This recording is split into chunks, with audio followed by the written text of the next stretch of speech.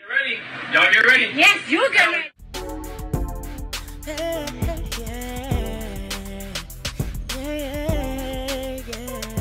If you want the latest news in the streets, join us and tune in for the tea. Breaking news with integrity. So tell your friends and your family. It's the Lovelyti TV show, bringing you good tea and good vibes. It's the Lovelyti TV show. Be sure to share, like, and subscribe. So if you guys do not know, Azelia Banks, and I did a video on this years ago. Remember when DC Young Fly clowned her on Wildin' Out and she started crying? Azelia Banks feels like this is DC Young Fly's karma, which is really disturbing. So let me share my screen with y'all. I'm going to go ahead and show y'all this real quick. Okay. So Azelia Banks mocked DC Young Fly over the tragic death of his partner, Miss Jacky Oh, in a vile Instagram rant on Wednesday. The controversial rapper 32, who recently slammed the 1975 rocker Maddie Haley, shocked fans when she took aim at DC Young Fly, 31, just days after the sudden passing of MTV star Jacky. DC Young Fly spent years disguising his own deeply rooted hatred of self as jokes pointed at women's beauty, projecting his own feelings about his own ugliness onto women, perfectly secure in their own skin. Say what you want about my tears. They were pure tears of rage and not at all a sign of weakness, because in the end, I won. I'm happy I cried and moved on. That Jacky Oh girl must have been so deeply insecure about herself, and the nerve of DC to call such a gorgeous woman as Azelia Banks ugly on national television while a bunch of Black people laughed. First of all, why is she talking in third person? Then she goes on to say this, and ironically, dead at 32, exactly on my 32nd birthday, May 31st, 2023, in Miami, Florida. You niggas are gonna learn to stop fucking with me. Then she says, I don't think anyone gets how much the press from that episode derailed the success of Anna Wintour. I came to sing my song and go home, and only at the request of my label. Then that stupid butch queen on stage behind me, basically making a mockery of it being a gay song, fake voguing behind me in their do-rags like they aren't all raging homosexuals. That thorn in my side is finally out. No way in hell I was blessed with this many gifts, this much talent and beauty, to be a cultural punching bag for a cast of peons who wouldn't have a pot to piss in if they didn't have the court of social media addicts to jester for. I do this in real life, dick lickers. Ha ha, ashe. But you have to enjoy your lap around the theater because you're not going to be booking any other work in any time. Enjoy Wildin' Out. You won't even make it to Dub Comedy Jam, honey. Enjoy your lap around the theater because you're not going to be booking any other work. Honey, this is the ceiling. You need to find your dentist. How you take your goddamn braces off but you kept the little middle part? Stupid ass girl. She told her keep the wires. Just keep the wires.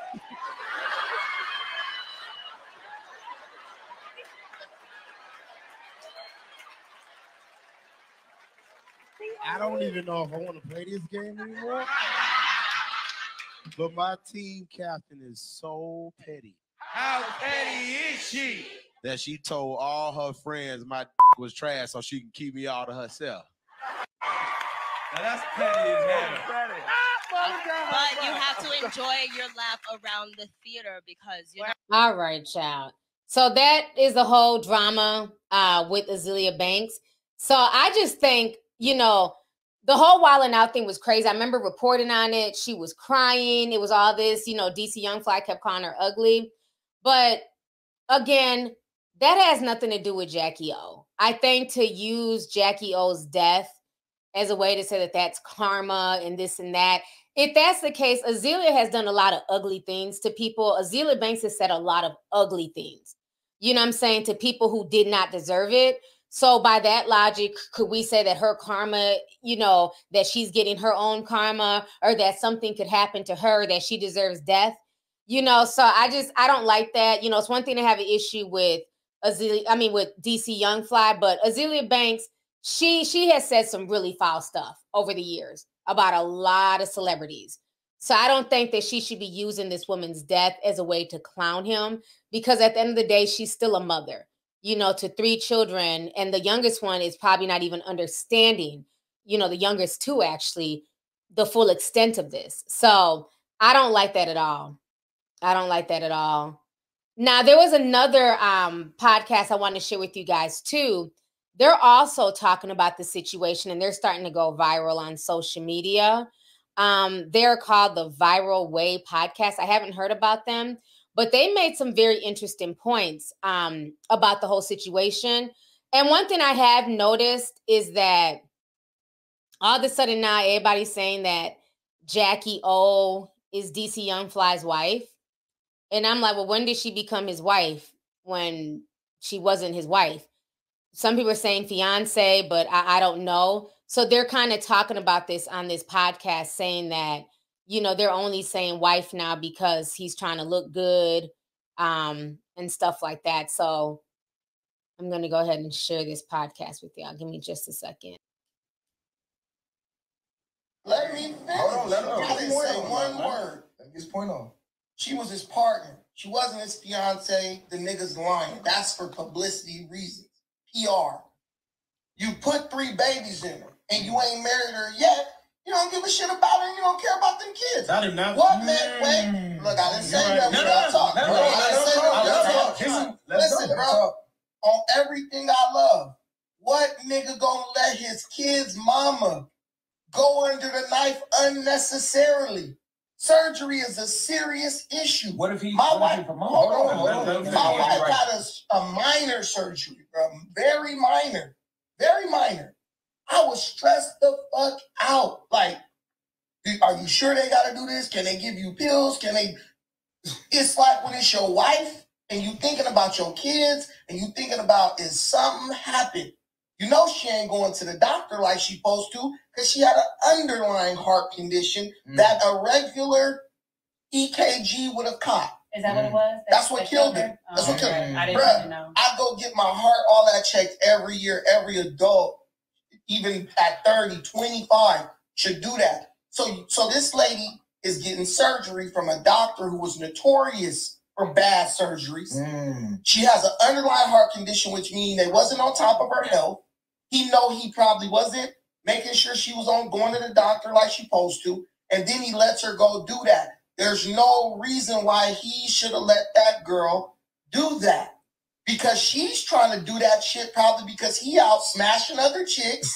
And she like, damn, I got to be able to compete with these chicks. Like, we talk about everything but except what it really is. She trying to keep up with that nigga. She trying to make sure she still looks attractive so he look at her like something. And she's going and getting under the knife for that stuff. And people don't believe that. But when you was bad like how she bad, and then you having babies and shit, and your body start taking hits, and your man out on the road smashing groupies, and you know it, because you know they know it. They know it. You gotta know. You now are like, what about me? What do I gotta do to get him to look at me like he once did? That's on the man. And these women is out here choosing these goofball ass dudes because they got money. He's a damn goofball. And I can't call a man a goofball for being a comedian.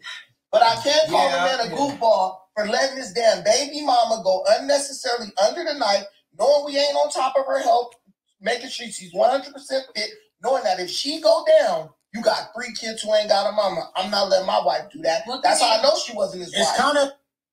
All right. He went in.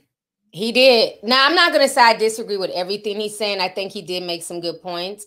You know, because surgery is serious. I believe he was on the road, so maybe that's why he wasn't there with her.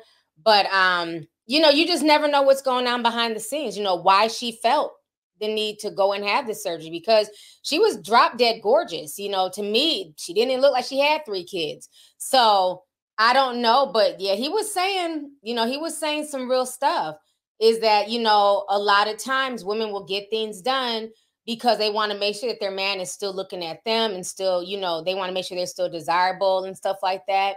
And after you have 3 kids, your body really does change. And that's why so many women, especially celebrities, they run to go get those mommy makeovers. And the name, even the name mommy makeover, it makes it sound like it's so simple. Oh, it's just, you know, a makeover is like getting a new hairstyle and makeup. This is not a makeover. This is surgery. Like even the name pacifies it. A mommy makeover. That consists of a breast lift, liposuction, possible BBL, you know, liposuction on your thighs. It's a lot of stuff that's being reconstructed. Sometimes they're like, you know, fixing their coochie. It's all types of stuff, right? So even the name, like I said, it's just, they make it seem like it's just no big deal. But the whole thing either way is just really sad. You know, I don't know if the man had a side chick or, you know, I don't know anything because like I said, I don't watch their vlogs. I don't know anything about their relationship, you know, but that's how that man feels. Like maybe that's why she was doing that. But then another thing too, to keep in mind, somebody said coochie rejuvenation. Yeah, that's what it's called. Thank you. I'm like, sometimes I get that coochie fixed. That's the professional name for it. Coochie rejuvenation. It's a lot of stuff that goes with the mommy makeovers, honey. But whatchamacallit, you know, her whole thing, right? Her whole claim to fame was being beautiful, and that she was. And I think that's where more pressure comes in at, is the fact that she is pretty. And yeah, I know she did like the comedy thing. She was funny, but her bread and butter was her looks. Let's keep it real.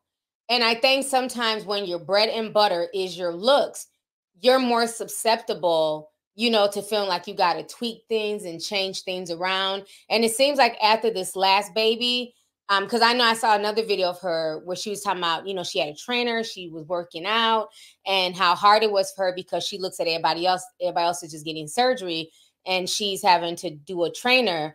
But with this time, with this third baby, maybe that baby did more, you know, to her, that she felt like she had to go get it done. But, you know, it's such a double-edged sword. While it's easy to clown and say, oh, you know, get some self-esteem or just love your body. But when you go on social media, that's just not the truth of the matter. You know, the people who are paraded around, the ones who are on all the top Black blogs, you know, the ones who are in all the magazines who are talked about, they have a certain aesthetic. They look a certain way. They have a certain body type. You know, Coi Leray has never done anything to her body. There were whole Twitter threads, people calling her olive oil, making fun of her weight. You know, Glorilla, she's too skinny. She has no chest.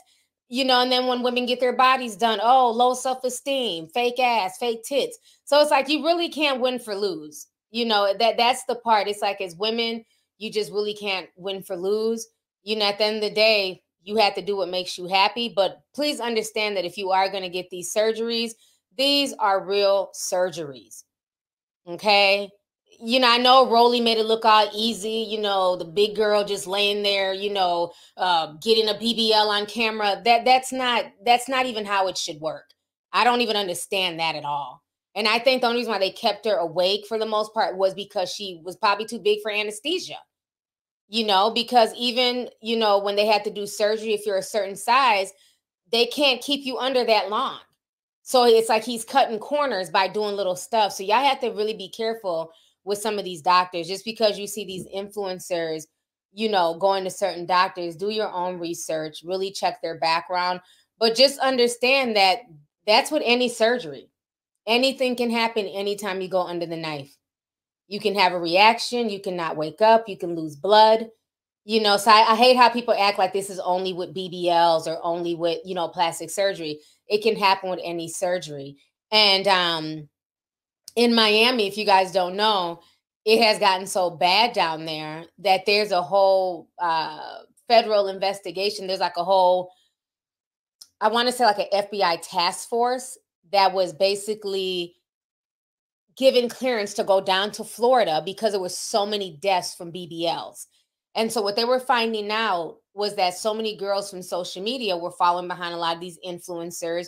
You see your favorite Instagram model and, you see them in the comments. Who did your ass? Dr. J, who did your ass? Goals, who, you know what I mean? So you see them swapping doctors and, talking about doctors in the comments.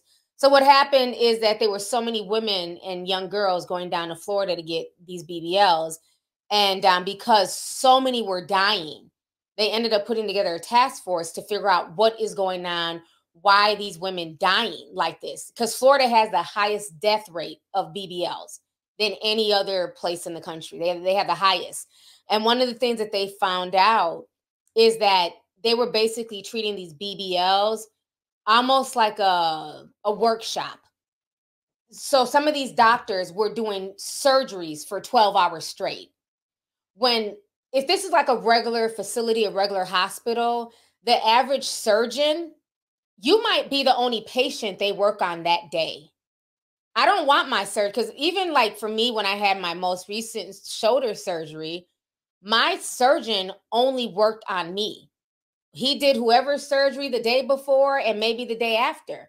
But hell no, you're not about to work on somebody at 6 o'clock in the morning, get done around noon, and then I stroll up in there. Absolutely not. I will be your only patient for the day. And that's how most doctors do that. And so granted, my shoulder surgery was way more extensive than a, BBL. But the point is, they were literally working upwards of 12 hours a day. They were literally doing BBLs on upwards of 10 women a day. So the first set of women, maybe like the first 3, you guys have the best of the doctor. He's bright-eyed and bushy-tailed, had a good breakfast, so yeah, y'all are good. Well, now it's 9 o'clock at night. He's nodding off and shit. He's tired. This is like his 12th BBL. After a while, all these asses all look alike. So what ended up happening is like a lot of the women who were getting them later on in the day were ending up dying from the mistakes. So now they've made a rule, and y'all can go and do your research. They cannot perform BBLs on more. I think the max now in Florida is 4 women a day. It's either 4 or 5, but I believe it's 4. It used to be upwards of 12. How can you properly do surgery in one day on 12 people? These are women with different. Is it only 3? Did they bring it down to 3? I know they brought it down drastically. 3? Okay. It's 3 now. Because I remember at one point it was down to 5. But yeah, they were doing upwards of 12 per doctor. And so you got women, because you never know, they could all be healthy. But once you start cutting, you can find other issues. You can have an embolism. So all types of things happen while they're in the surgery. And a lot of times these are clinics. They're not hospitals. So they don't have extra bags of blood. They don't have like an emergency area. So they were just turning, it just was like meat factories. Just meat factories. And so that's why there were so many women dying down there in Florida, because the doctors were putting profits. I mean, you figure if you're charging every woman, let's say minimum $10,000 for this surgery, and you're doing 12 women a day, that's a lot of damn money every day. So it's not just, I'm doing 12 women on Monday and then I'm taking a break, Tuesday through Sunday. No, literally every day. It just became a hustle to a lot of these doctors. So that's why there were so many deaths. So yeah, an assembly line. Thank you. That's the perfect way to describe it. An assembly line. So just, just be very careful. Like I said, I don't knock anybody, because like I said, it's very easy to judge women and say, oh, you have low self-esteem, or, oh, you need to do this, or you should just love yourself. It sounds good. It sounds good. But when I scroll Instagram, I don't see a whole bunch of love yourself posts. All I see, oh, she's a baddie, oh, this, oh, that, small waist, fat ass, big tits. So it's like, it sounds good, but a lot of the men who are screaming, you should just love yourself, when I go through their file, because I love when they write that, then I click on their profile, let me see who they're following, besides my regular degular ass. Let me see who else they're following. Oh, okay, all the latest IG models. I don't see a lot of regular, love yourself females that you yourself are following, sir. So I don't want to hear it. You know what I mean? I think, you know, at the end of the day, people are going to do what they want to do, right? But all I can say is just please make sure you do your research and understand that if you choose to go under the knife voluntarily, there's a chance that you could not make it. And that is why you have to sign waivers. You know, everybody's like, oh, they're going to sue this doctor. Now she signed waivers. They can try, but that's part of having surgery. You sign a bunch of paperwork that day. And you just, you know, can do nothing but pray.